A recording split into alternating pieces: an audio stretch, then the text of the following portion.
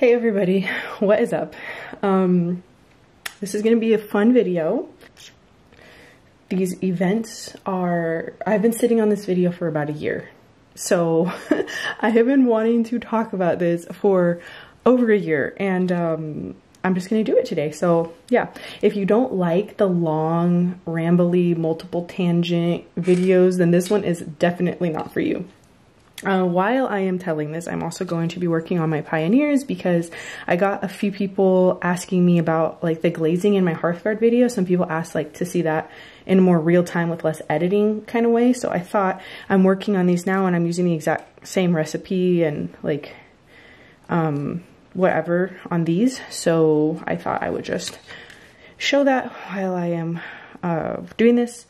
And here's a finished one just so you can see that this is what it will eventually look like. But I thought I could do the blue because it's like second nature to me now that I've been doing this for most of my army. Okay, let's get into it. So first I'm going to be base coating and setting the scene. So last February, just minding my business any other day, I get a message, and this message is from the Games Workshop outreach manager, Andy, and he asked me if I had time for a video call, and I was like, sure, a little sketched out at first, wasn't sure if he was legit, but I was like, what have I got to lose? So we have our video call, and I was so excited because let me preface this by saying I am a Games Workshop fangirl, okay? And I know that there are a lot of people on the internet that don't like Games Workshop and, you know, have their opinions, and that's all fine. Everyone is entitled to their own opinion, but for me, it's very much a nostalgia thing.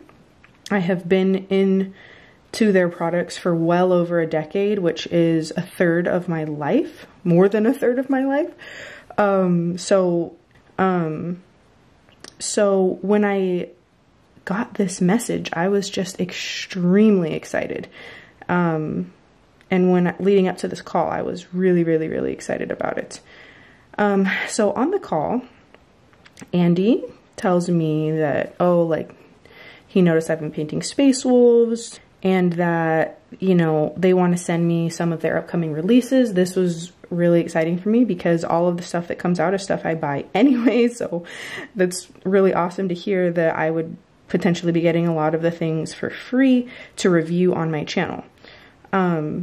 So that was fantastic. And then he was like asking me like what games I'm into, like what products I would be interested in reviewing. You know, I just said like I like everything except for Blood Bowl, and that's just because I've never played Blood Bowl. I'm sure if I played Blood Bowl, I would suddenly be into Blood Bowl, whatever.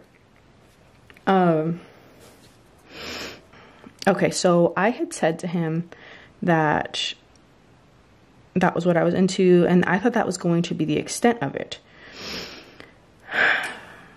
Then he was like, so we're collecting, we're gathering up some content creators who we're going to fly out to Warhammer World for Horus Heresy weekend and basically have you guys all paint either a Primarch or an army for Horus Heresy, which is a huge deal. And I was like, wow, okay, that's insane. I would love to be part of that, you know? So that's like understatement of the year.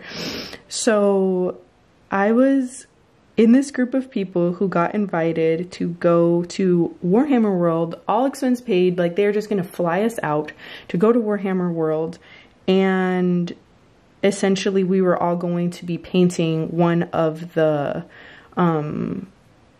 chapters and then one of the Primarchs. I got Russ because at the time, like I said, I was working on Space Wolves.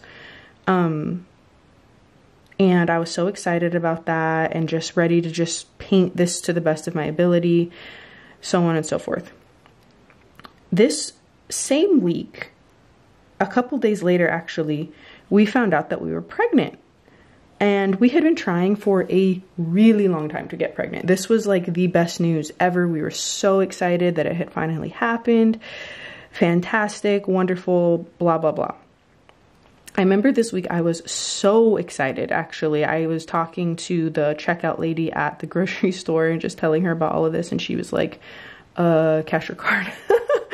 Anyway, I was just so happy that these two things had transpired at the same time. We were pregnant, and I was going to get to go to Warhammer World. And I remember doing the math and being like, okay, I'll be 19 weeks pregnant when it's time to go to Warhammer World. That's the perfect time during pregnancy because I'll be out of the first trimester, so I won't be feeling sick anymore. I'll have that cute little bump. It's just like the ideal time. So I was super pumped about it. And I was like, yes, sign me up. Then I got sent the list of the other people who got invited to do this. And I just about fell out of my chair. It was people like Vince Venturella, Angel Giraldez, Miniac, like the list, like all of these big name people. And then there was me. And it was just like, what? Like, what is happening? How, like, is this real life? And they were sending out like the agenda of like, oh, we're going to go get pizza and like, we're going to do this and do that. And I was just thinking like, I get to hang out with these people in real life, like people I have looked up to and follow their channel and their content. And like, I get to just like kind of squeak in there and hang out with them. Like, it just felt so surreal. I was just stunned. I was also very nervous because I'm kind of shy in real life, and I, you know, tend to like say really silly things when I'm shy. So when I'm feeling that way, so I don't know, but I was like, it's okay. I got this. I'll be fine. Then we found out not too long after that, that I wasn't just pregnant, I was pregnant with twins. And that changed everything because suddenly I was considered a high risk pregnancy. And things just really went south. And I was thinking about like, how much of the details am I going to share? Essentially, what was happening was I was extremely sick to the point where I couldn't eat anything. I couldn't keep anything down whatsoever. Very, very, very ill, just not myself, unable to get out of bed, losing lots of weight because like I said, I couldn't eat. So I was very unhealthy. The thing with pregnancy is you get sick when you don't eat, and you can't eat because you're sick. So it's like one of those things. So basically I was just hoping that the morning sickness, if you want to call it that, it was all day sickness, was going to be alleviated by the time that I was 19 weeks, because with my first son, I wasn't sick anymore. By like 14, 15 weeks, I was feeling a lot better. So I was hopeful that that would happen. What ended up happening was everything got substantially worse. So I'm going to go ahead and assume that most, not all, you know, whatever, but most of the people watching this have never been pregnant before, and just kind of explain a couple little things. So when you're pregnant, your body develops a new organ called the placenta, and that provides oxygen and nutrients to the baby from your own body. So when you're pregnant with twins, you have, well, not always, you don't always have to, but in my pregnancy, I had two. So 2 babies and 2 placentas. So what that means is that the path that oxygen had to travel in my body was suddenly a lot longer, because it had to travel through both placentas, both umbilical cords, both babies, and back around again. So I was extremely short of breath all the time, combined with, you know, having 2 babies in there. So there wasn't a whole lot of space for my lungs. I have a small rib cage. It's very narrow. So what ended up happening was that my oxygen levels were just not where they needed to be, because I was suddenly needing to be a lot more efficient with my airflow, but more unable to do that because I had less space, because I had 2 babies in there. Growing 2 babies is no joke. Seriously, terrifying. God, I'm forgetting which parts I painted purple and which parts I painted blue. Okay, we're good, we're good, we're good. This top part's supposed to be purple. Okay, I think we're ready to start layering then. Give me 1 second. I, again, am very sick, taking nausea medicine. It's not doing anything. I am dreadfully ill. I am monitoring my oxygen levels. At this point, I had been hospitalized twice for my oxygen levels being too low to maintain the pregnancy. Let me tell you, when you are feeling sick, very sick, and you are unable to breathe enough air. So you're like gasping for breath, and the whole time you're thinking about how, oh no, like this is killing my babies. Like my babies are not getting enough air. That is extremely traumatic. And I was just thinking, I was being monitored about 3 times a week at this point because one of the babies wasn't growing as quickly as the other. And that could have been because of multiple reasons. They told us at the time it could have been because his placenta wasn't as efficient. It wasn't as big as the other one. He wasn't getting enough nutrients. There could have been a genetic like defect that had gone unnoticed until this point. Like we didn't know what was going on. All we knew is that we needed to get checked 3 ultrasounds a week to make sure that he was still growing. So yeah, that was going on. I'm just marking the highlight areas, by the way. The reason I do this instead of layering is because it just takes the guesswork out of it. I don't have to think about where to highlight as I go. I'm just doing it now, and then the rest is super easy because there's really not much to think about. It's just more about doing it. I don't know if that makes sense. Anyway, so I was being monitored very, very closely, and I was in denial this whole time. I was like, this is going to be fine. My nausea is going to be lifted just in time, and I'll bring my oxygen monitor with me. I'll be checking it. And my brain wasn't thinking like, okay, well, what if like my oxygen levels are low again and I have to go to the hospital again and I can't because I'm across the ocean. I really held on to this until the last possible second, but it started becoming very clear to me that I was not going to get to go. And oh God, okay. It was really a no-brainer once I like actually thought about it from a logical standpoint, because in no way would I ever risk like the pregnancy, the babies, myself. I was just feeling so sick. I couldn't even get out of bed to like take my son to school. Like I had my husband and my mom doing everything. I was just, it was really, really bad, really hard pregnancy. So all that's happening, I have to send this email essentially telling Andy, hey, thanks for choosing me, the underdog here, the smallest creator on this list. Thanks for throwing me in there, but I can't go. And I cried like a baby sending this email out. I was gonna pull it up and like show the email in the video, but I think it would be really embarrassing because I was not in the right state of mind. Like I don't even want to think about what I said. But basically something along the lines of, this is killing me to do this, like, but I can't risk this, and I'm just really not feeling up to it. Hopefully you keep me in mind for the next event like this. And so I didn't go, and it was so hard. I stayed in the Discord that everybody was in who got invited to go, just to torture myself. And, just to torture myself while everyone was talking about like where they were gonna eat and like what the hotel was like. And gosh, it was really, really hard time for me. But overall, obviously I made the right choice, like really no brainer on that one. Both babies are amazing, by the way. They're doing so well. They're healthy and happy and just thriving. They turned 5 months old yesterday, actually, which is crazy. Right now I am just mixing these 2 colors together to make a mid-tone, and I'm just going to be adding a bunch of water. I just use water. It works fine. You want a ton of water in the paint, but you don't want a ton of water in your brush because that just makes it slosh around all over the place. Okay, so now it's just really a matter of just kind of blurring the edges a little bit, and then in this case there's a little bit too much of the light blue, so I'm just adding some more dark blue and some more water. Okay, this should be better.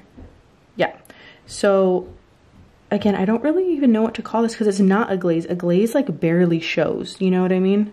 This definitely shows. It just makes the line a bit less harsh, and then I will glaze with an actual glaze after I just get this first little bit blended out a little bit.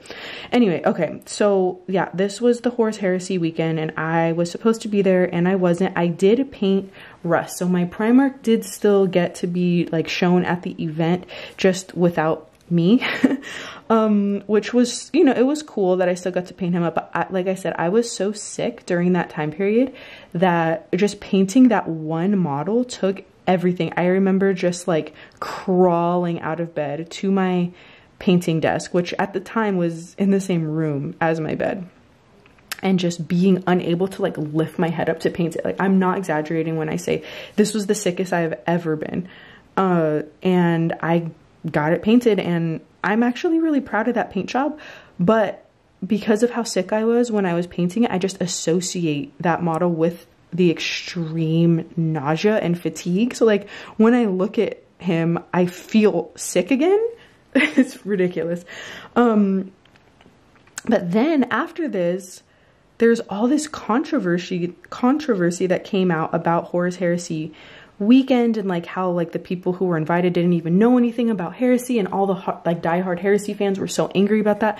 And I just flew right under the radar because I wasn't one of the people that was there, even though I was supposed to be. I just, from my perspective, I am a diehard Games Workshop fan in general. Horus Heresy is not something I had ever dipped into. But I was just so excited to like learn a new game. I am always all about learning any game I possibly can. I was just so excited to go, to make friends, to go to Warhammer World, obviously, and learn a new game from people who were experts, because obviously all the people going to Horus Heresy event that were there, I was hoping maybe some nice person could like teach me, run the demo, like during the demo, because, you know, it was a new version, and I don't know. I was just really excited about that. And then it was kind of hurtful to see, like, if I had gone, like, everyone would have hated my guts for no reason.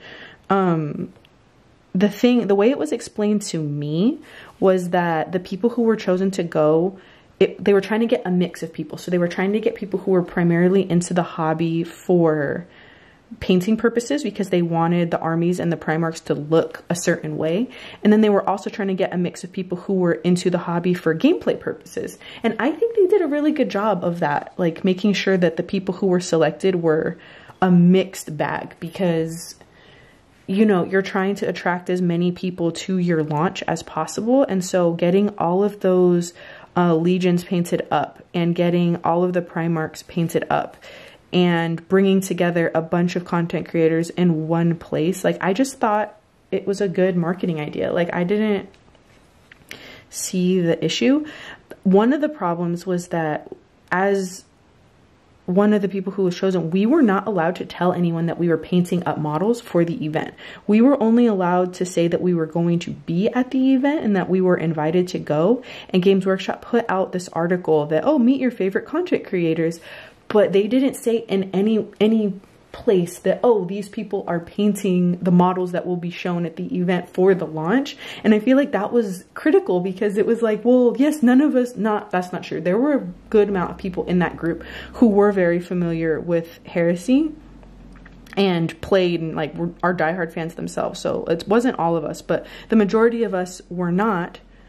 So it was kind of random, like, what the heck are they doing there? But it just, I feel like a lot of the drama could have been like evaded if we were able to say, like, oh, we're painting for the event. Like, this isn't just us showing up for the heck of it. Like, I don't know, but it was definitely a hard weekend that weekend. I was just at home again, feeling so sick and just wanting to be there so badly. That was just my like opinion on all of that. I watched so many videos of people getting like really, really angry about it. And I don't do well with internet drama, because I have like a very strange personality in which I am very sensitive. So like comments get to me, but I'm also the type of person who will die on every hill. So like if someone says something about people that like I care about or about me, like I try to be like bigger than the situation and not answer, because you're not going to change anyone's mind on the internet if you get in an argument with them. But again, I struggle with that because just based on principle, I feel like I need to say my piece, and it's not feasible to like be an internet person and have that kind of personality. So that would have been problematic. But yeah, totally flew under the radar. wasn't there, didn't get to meet the people, and didn't get to learn the game. I still have not played a single game of Heresy. I got a copy of the whole of the new edition starter set, and God, that box was beautiful. I started painting up some Space Wolves from it, and again, problematic because I was painting them blue, and old Space Wolves are not blue, they're gray, and it's a big deal to people, and I don't know, it's just not my jam, I think, because although the rules are supposed to be better, I don't know, man. I'm 2 layers in, by the way, so I just went around and did the whole backside, and then with the backside done, then this part is ready for another coat, and I'm just taking that same ratio, 1:1 pretty much, and just buffing out these marks that I did. It's totally, I don't want to say effortless, because you do have to get used to the way that the paint feels and like the opacity. You do have to get used to how thick you want it and like light placement and stuff like that. But once you've been doing this, it starts to just, it's really low effort and fun. I find this type of painting really satisfying. Okay, anyway, so I told Andy I wasn't gonna go, and you know, he was super understanding about it, and of course, like, they're not gonna be like, no, like, risk your pregnancy to, like, it really wasn't that big of a deal to anybody except for me. And then, you know, a lot of the people that were in that group were like, don't worry, like, we're going to Adepticon, like, we'll see you there. So that is actually in less than a month. Next month, I'll be meeting my internet buddy, Darcy Bono, at Adepticon. Her and I kind of just, like, linked up because we're both moms and both in the hobby, and I don't know. But yeah, I'm really excited to kind of go and do the thing, and yeah, I actually want to show you guys what it looks like when I add the final highlights. So I'm going to actually stop filming for a second because my story is coming to a close, and finish this a little bit more and then pop back up so I can just show you what the highlights look like. Okay guys, we are back. I just did one more layer off camera, so that just took a couple minutes. I stopped doing this side because I will do that at another time after I'm done filming this. So yeah, I just have ice yellow here, and then I'll just be taking a little of that. Actually, a makeshift ice yellow, because my actual ice yellow is upstairs and I didn't feel like going to get it. So I just mixed regular yellow with white to make this.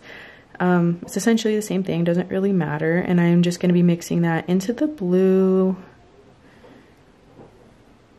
and just adding some water so it glides better, and then I'm just going to be putting this on less surface area than the last layer. So yes, so I didn't go to Warhammer World. I did have the babies. Both babies are doing so well. Amos, baby B, who was the one that was struggling in the womb, is now absolutely thriving. He was significantly smaller than his sister at birth, but now he's far exceeded her in weight. He's just a big boy. Both of them are thriving. Like I said, they are about 5 months old now, and just so cute and smiley and happy. And I'm just so grateful that I was able to have them safely. Carried them to 38 weeks, which is insane considering how much my body was struggling with the pregnancy. It's just absolutely crazy that I was able to keep them in that long, because twins are usually born a lot earlier than that.